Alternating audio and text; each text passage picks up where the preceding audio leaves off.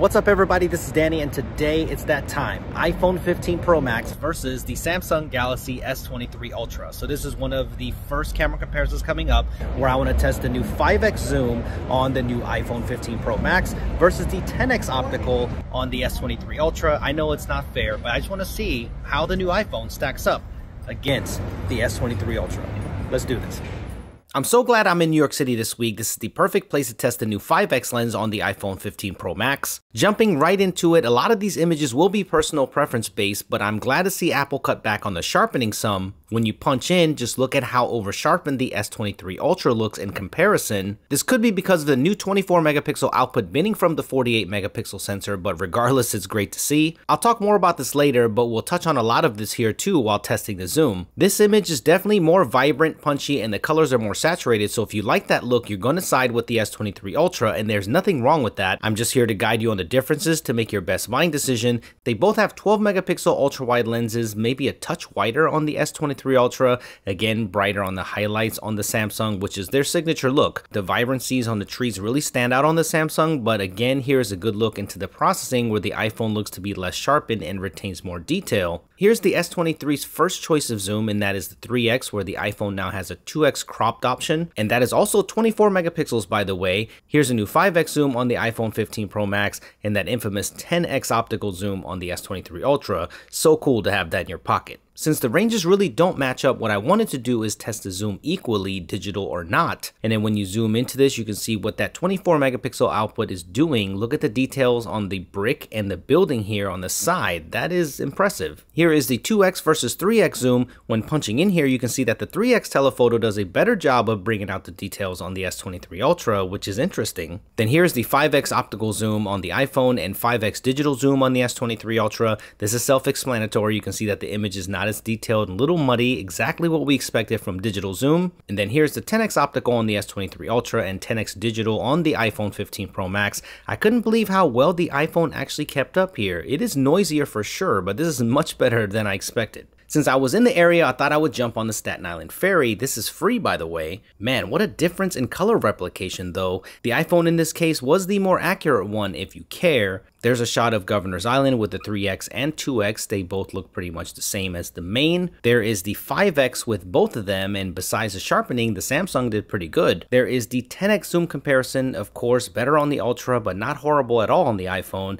And 30x zoom on the S23 Ultra. Not something that you would use every day, but it's cool to have. What I was really here for was to snap the Statue of Liberty, and here you can see the differences in lens flaring, both there but more noticeable on the iPhone. On the first telephoto choice, surprised to see some purple flaring here on the Samsung, a nice green dot on the iPhone. Here is the 10x and the 5x optical cameras again. The renditions are so different when it comes to color, and here is the 10x digital to match the iPhone. Next, the 30x zoom versus the 25x maximum zoom on the iPhone. As expected, the Samsung is much more usable. They're both noisy, but the iPhone's is worse. And again, that 100 times zoom. Here's the one I took of the 3x versus the 5x on the zoom, and that vibrancy looks nice on the S23 Ultra, but I appreciate the accuracy of the iPhone as well. Punching in here, here's the detail difference between these two lenses. The 10x optical zoom is where you really win with the S23 Ultra in situations like this. Lots of details. The iPhone is a little muddier and washed out, but again, I expected much worse. If you are picking up an iPhone 15 Pro Max for the zoom, I would really stick to the 5x lens.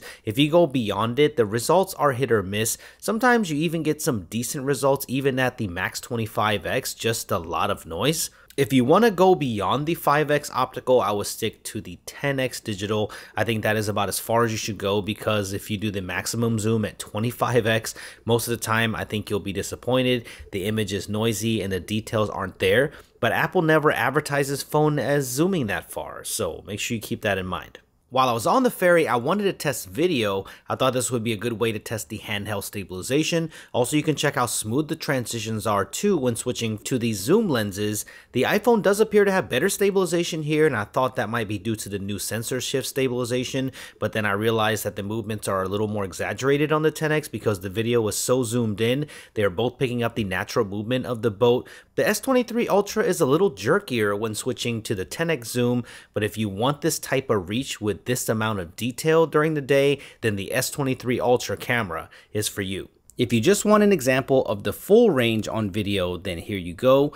There is the 3x versus the 2x zoom on the first choice, and daytime video looks great on both of these. It's going to be preference on which one that you like. I'm going to zoom into 10x on the S23 Ultra and then 5x on the iPhone. And minus the focal length difference, I prefer the video look on the iPhone 15 Pro Max. It's sharper, it's more detailed, and the contrast ratio is on point in this scenario. But what's crazy is I did a 10x to 10x comparison on video just for fun, and I'm really surprised how this turned out. I honestly thought that the iPhone 15 Pro Max was going to get killed on this test, but wow, it really held up well. So if you've always wanted that extra zoom on your iPhone, the 15 Pro Max is a go. Sunset was like a movie yesterday. The colors were unreal, so this was a great way to test dynamic range. The two cameras have very different renditions. Sunset was more in the middle of these two, but the dynamic range is looking fantastic on both. The 10x and 5x were both of my favorite shots. Let me know which one that you would share on social media in the comment section below. But what I was absolutely blown away by is the portrait mode on the 5x camera on the iPhone 15 Pro Max, and this gave me that 120mm focal length equivalent, which I didn't appreciate until I just started taking photos out in the scenery. This is a perfect focal length for distance street photography. I love the emotion that I could capture with it. The background separation and roll off really look like something not shot on a smartphone in this scenario. Now, don't get me wrong, the Galaxy S23 Ultra does a really great job with portrait mode. It was one of my favorites all year and still is. But this 5x lens really blew me away when it comes to portrait mode shots, so let me know if you agree. Here's a great example, a photo of Enabong or bored at work. The skin tone itself is personal preference, and they both look great, but punch into the image and look into the detail on his shirt and the exposure. There is a huge difference here. Then let's move on to the 5x portrait shot, and wow, that looks absolutely incredible. Beautiful bokeh in the background, incredible detail on his face, and again, punch in, and that detail difference is very noticeable. So that processing this year has definitely stepped up. So if camera is number one on your priority list and you're an iPhone user, then this is the reason to get the Pro Max. The distance it triggers portrait mode from is amazing for street photography, and I can't wait to use this more when I travel. Nighttime is where it got a little tricky for me. The main lenses were always on point, but the 3x when it doesn't go into night mode can look a little muddy on the S23 Ultra. The 5x looks noisy on the iPhone, but the S23 Ultra never locked focus on the 10x, and I thought this was a fluke, so I had to try it again. The S23 Ultra nice and sharp here with night mode, and it looks great. And while over processed, the 3x night mode looks much better than the 3x without night mode. But on the 10x, I had it happen to me again with it being blurry at nighttime, so I hope Samsung can fix this in a software update. I'm going to be 100% real. I don't take a lot of zoom shots at night, but I had to do it for you guys. Neon signs are always a little hard to get perfect, but this is going to be personal preference, of course. The Samsung does a great job of evening out the entire light with amazing sharpness and clarity, so I think some will like that. Now, this main shot looks very similar on the neon from a distance, but you can see a clear difference with the zoom. The iPhone is trying to capture the variance of brightness with the neon light, where the S23 Ultra just blends it all into one color. On the last optical zoom, I think I prefer the iPhone as a base. It's not perfect, but I can edit that down with more contrast, and the gradation of the pink color is also nice here. On the opposite end of the spectrum, outside of the hotel, the iPhone does the same thing where it blends the blue colors together, where the S23 Ultra picks up the uplighting, which is accurate. On the first level zoom shot, you can see the crazy blending that is happening here, where the Samsung kept the colors intact. On the ultra wide shot of that wall, the iPhone does pick up that color, so I know it's a software thing, so I hope they look into this. But just one optical zoom level in and the blending happens again. Let's test the detail with all three lenses. The iPhone tends to land warm at night, so I saw that across almost all of the pictures. The Galaxy S23 Ultra does the exact opposite and tends to land cold, accentuating the blue, so this is all going to be personal preference again. The 5x zoom at night does have great detail though, as you can see. Look at the brick texture, it's nice and crisp. Just like during the day, if you're going beyond 5x at night, then you'll probably be disappointed. I just took some pictures out of my hotel room, and while this is not ideal because you're going through glass, you can see after the first zoom option, they both don't do so well. But for sure, the S23 Ultra does better without night mode when it comes to zoom. Now, if you can get the iPhone 15 Pro Max to go into night mode like here, this is where the iPhone does well, but granted, this was a 5-second exposure time compared to the 3 seconds on the S23 Ultra, but once again, I will stick to the 5x zoom when it comes to the night shots on the iPhone.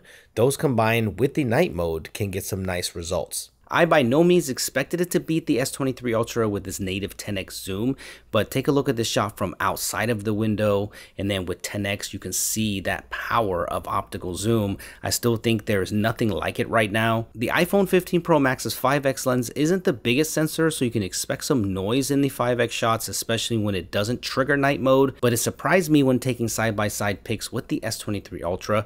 Here is a 3x and a 5x, and while I believe noise reduction can be improved, there is a uniform noise pattern on the iPhone's image.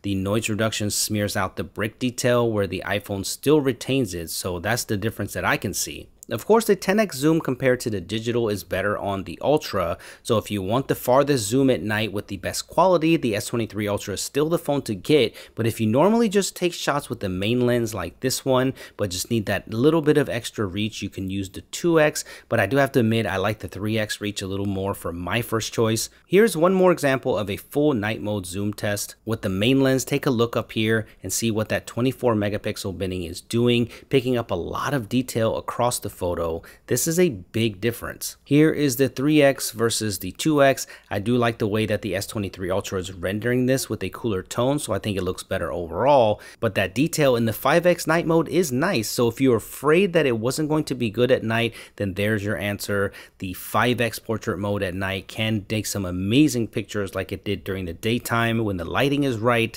The natural way it renders bokeh is really impressive when using this lens. I do wish there was a night mode on this lens because I couldn't get it to trigger, so let me know if you see night mode on your 5x portrait. I think it would help clear up some of the softer edges. Again, I just love the bokeh. Just look at that background. There are some inconsistencies, but I feel for the most part that the iPhone has improved the edge detection all around. But sometimes Samsung still has the better outcome. But hey, that's not zoom, is it? So let's move straight into video. In moderate low light, they both do a good job. Very similar looking video actually, which is a good thing. And punching into 3x on the Ultra, you see a more saturated scenario, but a really sharp one, which is awesome to see. I was curious to see how the 5x zoom does on video here, and besides the contrast level, it looks pretty good, but the 10x zoom doesn't look great in low light. So it's not going to be a lens that you're going to want to use if there isn't a good light source around. At the Little Italy Festival, I was digging the way that the S23 Ultra handled all of the bright lights, showing higher dynamic range. It is picking up too much red though, so I prefer the colors on the iPhone in this scenario, but the iPhone 15 Pro Max isn't really handling the bright light sources well, so I hope they tune this over time. I will test out some more scenarios when I do a dedicated video on the video capabilities, but check this out. When you go into the 5x camera, the sensor size actually has an advantage here. It evened out all of those lights and now it looks really good. The noise is nowhere near as bad as I thought it would be, so that is a good thing. So just to make sure, I changed the lenses back to make sure that it wasn't a software glitch. So Samsung, props to the video at night. It's looking legit besides the color tweaking. So hopefully you guys can fix that in a software update. No one is going to be doing this, but I thought I would show you anyways. When you're in 5x zoom on the iPhone or 10x zoom, don't walk because they both can be a little rough with stabilization. The Ultra being a longer zoom lens, the stabilization is crazy bad. I just found this by accident when I was changing lenses for video, but I wouldn't worry about this at all. If you're just hand holding to take a video in these telephoto lens choices, then you will be just fine. Look at how steady both of these are if you're just standing still and taking a video from far away. So there you have it, a too long of a zoom test, but you're definitely going to know what to expect. Let me know if the iPhone 15 Pro Max surprised you or if you think that the S23 Ultra just crushes it. Sound off in the comments below. Subscribe for a lot more camera comparisons coming up, and I will see you in the next one.